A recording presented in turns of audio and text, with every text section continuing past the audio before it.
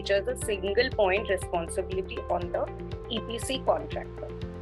Everything, understand this, everything related to the project, basically the designing, engineering, procurement, construction, commissioning, testing, everything basically is the single point or sole responsibility of the EPC contractor.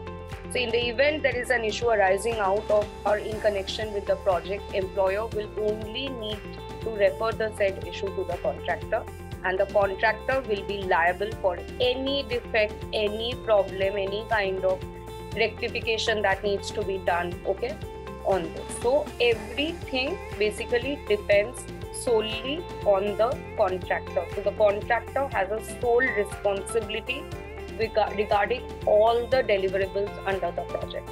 Something malfunctions, a problem occurs which needs cure, everything needs to be done by the contractor, okay? Even when there is a consortium comprising of several entities, sometimes there are consortium EPC agreements also. Like for example, L&T and some other construction company together are basically taking in the project.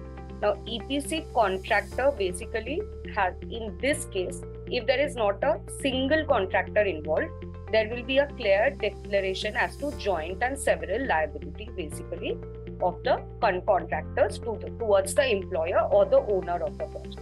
Okay, so both in cases of consortium or a single contractor, whichever be the case, everything related to the project, the sole responsibility will be on the contractor or contractors as the case may be. Generally, the contract price, understand this, okay, because this point I know might be a little confusing, okay?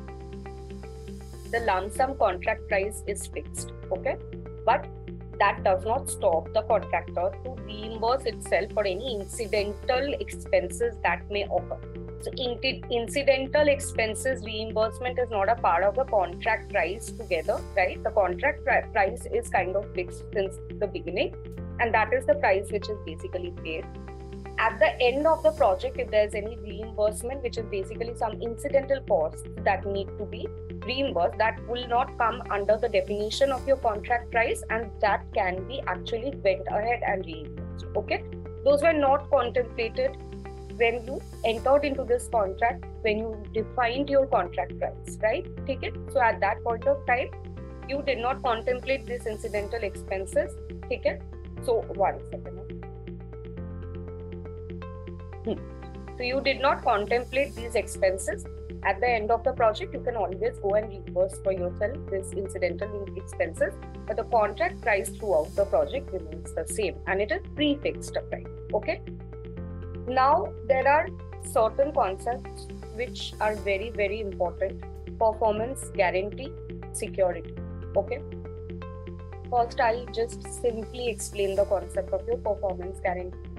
Performance guarantee is a guarantee that the contractor has to take of basically that he will adhere to certain quality standards, time limit. Okay, that like say with next 6 months, this much delivery of work will be done. Okay, so for the next 1 year, this much delivery of the work will be done. All of these will form under your performance guarantee. So for this performance guarantee, there will be some parallel security provided. Now the security provided can be in the form of any kind of bank guarantee, parent company guarantee, okay, advance payment, some money they have paid in advance, okay, and again parallelly advance payment guarantee and retention security, as in the money paid in advance, it can be retained if the quality is not adhered to, okay. So these are liquidated amounts, okay, these are liquidated amounts, and at the end of the day, if you do not adhere to the quality promised or the timeline promised, this money can be taken away by the employer or the owner of the project. Okay, so this part is very important. Generally, you will see in other types of commercial contracts, we do not get these terms that there's a performance security or guarantee provided or for anything. right? Only damages or consequential damages and all that is provided, correct? Okay, but in this case, in EPC, this is a very important, both in concession and EPC, actually, you will see, you will come across these terms. Performance guarantee, security, and liquidated. Basically, these are all prefix liquidated amounts that are already captured in the agreement. Okay, got it? Handover, testing, and commissioning, I have already discussed with you. Okay, completion date is fixed.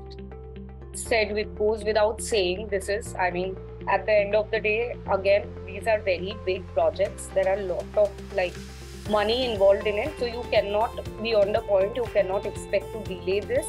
Now, as I told you, even delay in completion or any kind of basically adherence to the timeline, delay liquidated damages, which is also like performance guarantee only, a part of performance guarantee only. These are pre-estimated damages basically to compensate the employer for any kind of loss or damage suffered as a result of delay to the entire project, right? So even these are contemplated like performance guarantee, and these are also captured.